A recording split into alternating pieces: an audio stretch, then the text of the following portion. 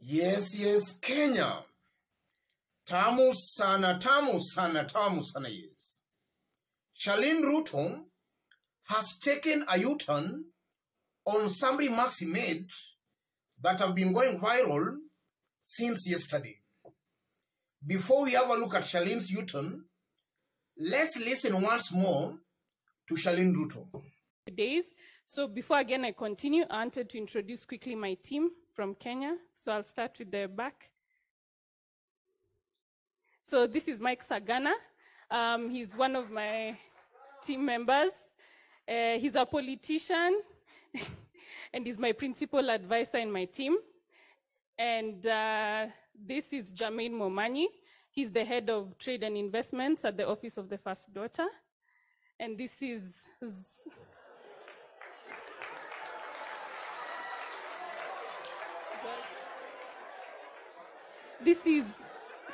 I don't get what's funny. From those remarks, Charlene Ruto is confirming she has an office of the first daughter. And she's going ahead to reveal some of her staff in the office. That video has been trending since yesterday.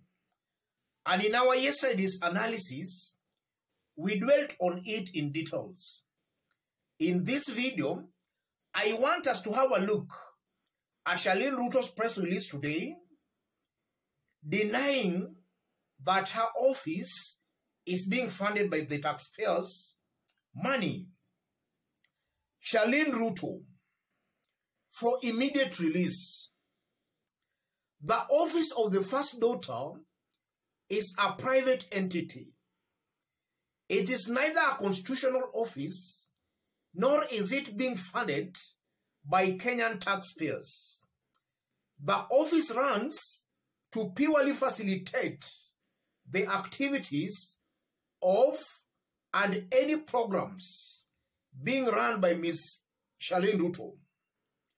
Through its independent structure and facilitators, the office has engaged various players across the country and beyond, in line with some of its objectives of championing youth-based agendas and climate change advocacy. The office of the first daughter has at all times acted in good faith to ensure that Kenyan youth have a voice and get access to opportunities to enable sustainable livelihoods. That's Charlene Ruto's press release today. She's making a U-turn from her remarks that have been trending since yesterday. Her remarks yesterday created an impression, a perception that the office is being funded by taxpayers.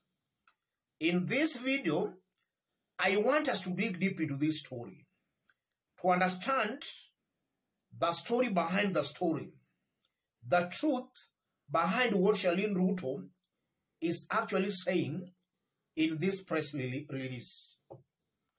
If you are watching us, but you have not yet subscribed, kindly subscribe, give this video a like. If you dig deep into this story, chances are very high this office is being funded by taxpayers' money. Chances are very high. Or alternatively, Charlene Ruto might be a rogue child taking advantage of the father being the president to mobilize funds through this office. And that office, in my honest opinion, can be a very good avenue for corruption, where some senior government officials, and even county officials, or even individuals who want to get tenders or to reach a father, can be funding this office for those kinds of privileges. So this office can be a very good conduit, or rather can be a conduit for corruption. And just as I did state in our yesterday's analysis, I'm seeing William Ruto as the president. He might be biting more than he can chew. The mere fact that William Ruto as the president cannot call her daughter to order, that proves it to me that everything Charlene Ruto might be doing, or rather is doing, might be having the blessings from the father. And just as I did indicate yesterday, I'm seeing a very high possibility where already William Ruto is preparing Charlene Ruto to take after him. And that's not far-fetched. It might be possible William Ruto is already preparing her daughter to succeed him. Yes, to succeed him. If you look at the kind and style of politics William Ruto is playing, I'm not ruling out that possibility. So in the long run, in my honest opinion, we are going to see corruption in this government actually increasing. According to Auditor General's report, Kenya has been losing about a third of its annual budget to corruption. In a budget of 3 trillion, like last time we had a budget of about 3 trillion, 1 trillion disappears into men and women's pockets. That has been the figures.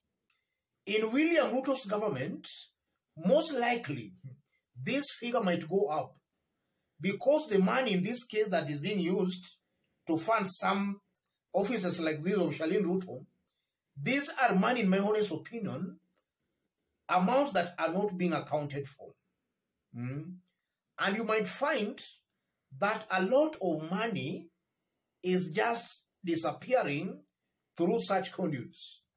And from where I see it, that's a form of corruption and it should not be tolerated. If you look at it from another angle, I now fully agree with Uhuru Kenyatta. I'm seeing Uhuru Kenyatta's prophecy coming to fulfillment. Uhuru made it very clear when he was leaving office that Kenyans will remember him.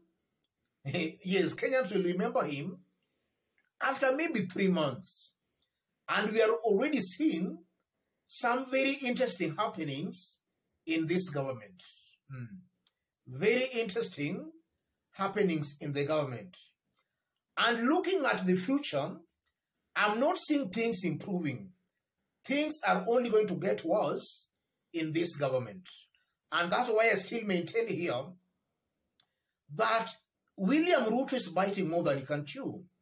These are things, or rather these are political maneuvers that can just lead to a rebellion. And to add salt into injury, the same government is saying it's broke. And we have seen some subsidies that the previous governments actually were helping, or rather to cushion Kenyans with. William Ruto's government has removed such subsidies. And Central Bank also just announced that come January, they might reinstate some other charges that Uhuru Kenyatta's government had waived as a result of the COVID. Come January, such charges might actually come back. Maybe transferring money from your bank to M-Pesa can now, the charges can be reinstated. And already, school fees come next year. There are also indications school fees might also go up. So you are seeing this is a government that is clearly oppressing the common man. And at the same time, you are seeing the government trying to please and even create some unconstitutional offices, just like this one of Charlene Ruto.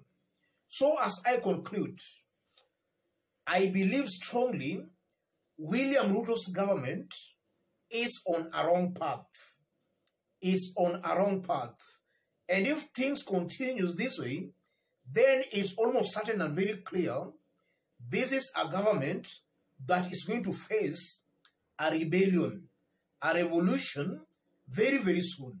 And this is why, again, I always maintain here that this is a government that might go down in history as the most unpopular government since independence. It's just about 100 days in office, and you are seeing clearly for yourself that this is a failing government. In fact, from their scorecard, almost on all the things they promised, they are not delivering on anything. What we are seeing day after day are things that are just shocking Kenyans more. Yes, things shocking Kenyans more. Let me stop it there, ladies and gentlemen. Just as I did indicate when we were starting, if you are watching us for the very first time, subscribe, give this video a like. If you are watching us and you feel you want to support us here, I've pinned my number on the comment section. Contact me through the number, or feel free to channel your support to the number. Let's meet in our next analysis. Thank you.